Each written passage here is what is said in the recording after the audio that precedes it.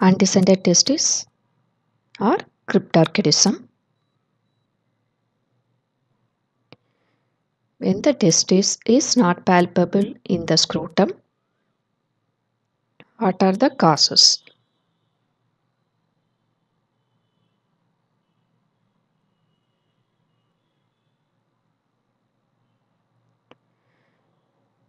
Here this is inguinal canal, deep inguinal ring, this is superficial inguinal ring. The first cause is undescended testis. Here testis is located along the path of its descent.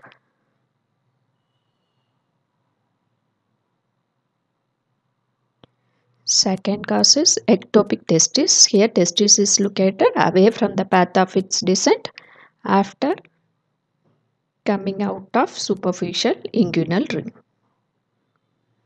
So what are the locations of ectopic testis? First one is superficial inguinal pouch,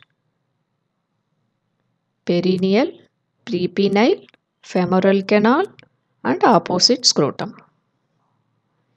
Third cause is absent testis. It can be true unilateral agenesis or atrophic testis, also known as vanishing testis. Fourth one is retractile testis. Here testis is in the scrotum but goes up intermittently due to hyperreflexic cremaster. This is important for two reasons. One is that when brought down, retractile testis should remain comfortably in the scrotum. If it goes up immediately, then gliding testis, which is a form of undescended testis, should be ruled out. Another reason is that 1/3 of retractile testis can later become ascending testis. So fifth cause is ascending testis. Here testis is in the scrotum but ascends up later to low inguinal position between 4 to 10 years of age and remain there. So whenever there is bilateral testis not palpable or unilateral non-palpable testis with hypospadias, evaluate for disorder of sexual differentiation. What is the normal descent? Intrauterine life, by 3 months of age, testis is anchored at the internal inguinal ring, and this is peritoneal cavity, and the evagination is processus vaginalis, on which testis glides in the inguinal canal. This is inguinal canal, and the gubernaculum testis distends the inguinal canal and guides the testis into the scrotum. Then by 7 to 8 months of intrauterine life, testis begins its descent and now it is in the inguinal canal. At the time of birth, testis has descended into the scrotum and the upper part of processus vaginalis has obliterated. And the distal part becomes tunica vaginalis. Because testis begins its descent by 7 to 8 months of intrauterine life, incidence is more common in preterm babies, about 30%, and only 3% in term babies. After birth, by 2 months of age, there is testosterone surge. This causes some amount of descent. So, descent is possible till 4 months of age, but not after that. So, let us see the locations of undescended testis. Inguinal canal, there are 4 locations. First one is abdominal. Second one is peeping. That is, it is in the abdomen but intermittently peeps into the inguinal canal. Third one is inguinal. Fourth one is gliding, also known as high scrotal. So why the testis should descend into the scrotum?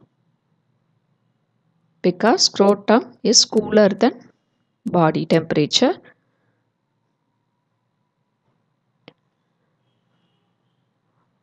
And cooler temperature is needed for sperm synthesis.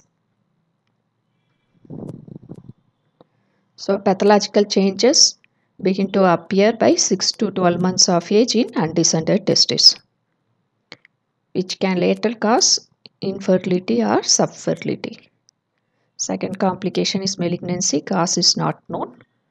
Third one is because undescended testis is mobile compared to the testis in the scrotum, there is increased incidence of torsion. And the processus vaginalis is not obliterated in undescended testis. So, indirect inguinal hernia can occur. Whenever there is pain and swelling in a child with undescended testis, torsion and indirect inguinal hernia are to be considered.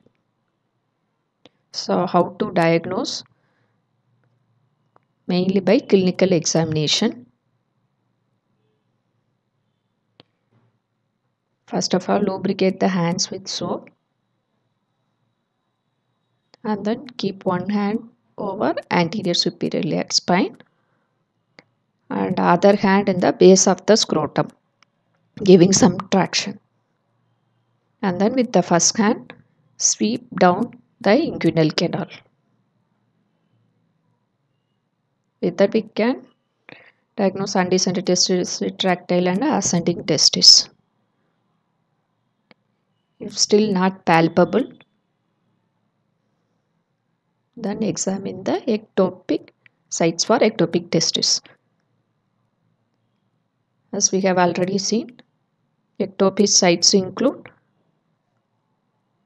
superficial inguinal, prepenile, femoral, perineal and opposite scrotum.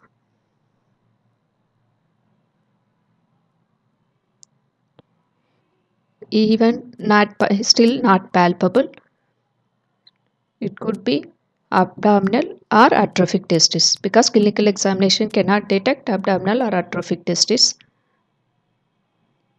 And though ultrasound is routinely done, even ultrasound cannot detect abdominal or atrophic testis. So, what is the role of ultrasound? It's mainly recommended for obese boys where clinical examination is difficult. So then how to diagnose abdominal atrophic testis? This is by diagnostic laparoscopy, and then depending on the findings, orchidopexy or orchiectomy, that is removal of testis. Then treatment